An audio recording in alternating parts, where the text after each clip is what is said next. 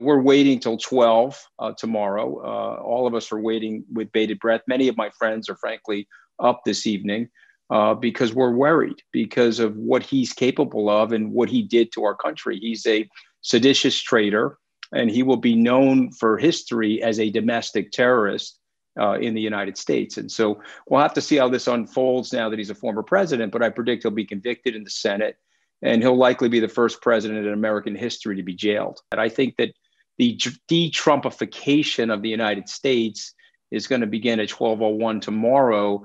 And I think there'll be a reckoning. And I think people will recognize that there may be a core hardened cultist-like supporters, but he's already lost millions and millions of supporters. He's leaving with a 34% approval rating. And one of the great things about President Trump, he's a unifying figure. He just happens to be unifying all of us against him. And so 2/3 of the United States is going to breathe a sigh of relief tomorrow.